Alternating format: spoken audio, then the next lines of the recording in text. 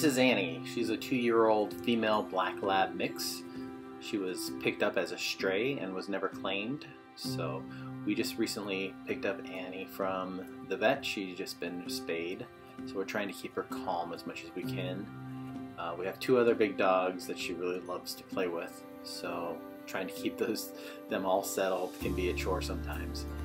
A little about her. She's a really sweet girl. She really likes people. She likes to cuddle. She'll sit on your lap if you're on the chair or on the floor. She'll follow you around the house. She does, like I said, like to play with other dogs, and when she's outside she really likes to explore. She'll go out on her own.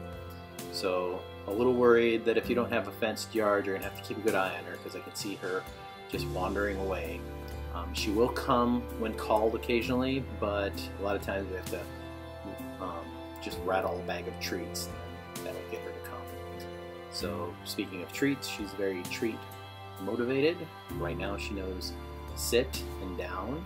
I think with treats she would be a very fast learner. She's very motivated by the treats. Yeah, she's just an all-around really good dog.